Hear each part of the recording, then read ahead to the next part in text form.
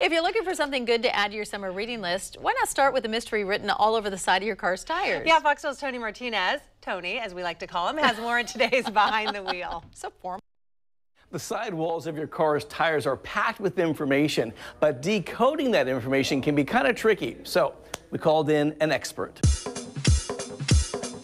The first portion of this where it says LT, that's a light truck tire. That's Scott Nye from Les Schwab. Scott started in the tire biz so long ago that we both had hair. How's that for credibility? It would be one of two. It would be LT or P.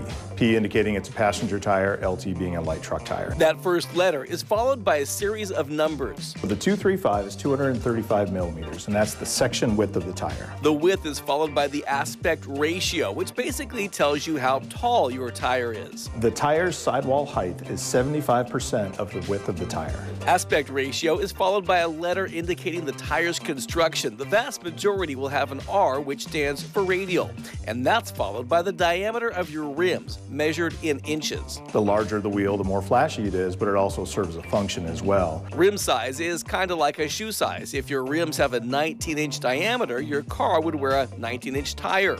Your sidewall can also reveal your tire's load capacity, speed rating, and even birthday. Tire age is always a hot button topic these days. You want to know how old your tires are is just one of the ways to identify the condition of your tires.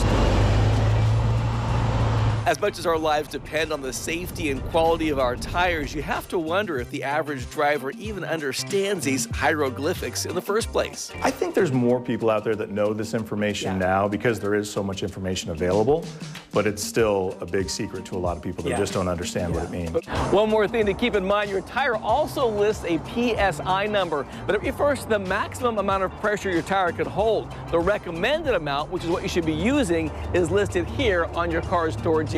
I'm Tony Martinez, Fox 12 Oregon. I don't know that I've ever looked at the inside of my car's door jam. I need to now. I gotta say, when I called Scott and said, I need a picture of you from like, 20, 30 years ago when you had hair, he goes, let me get my wife on that. I think she had an absolute blast. There was one of him from Halloween with his giant wig. Oh, awesome. I love it. That was great, though, but also really great information. Yeah, there's a lot of information there if you just take the time to look. So yeah. Or call Tony. Today, everyone's gonna be in the parking lot going, that's right. I got it. Yeah. You know, you could have made some sort of thing about bald tires. There and you bald go. There you go. Another thing. Next time. That's Part 2 coming up. Still have some tread here.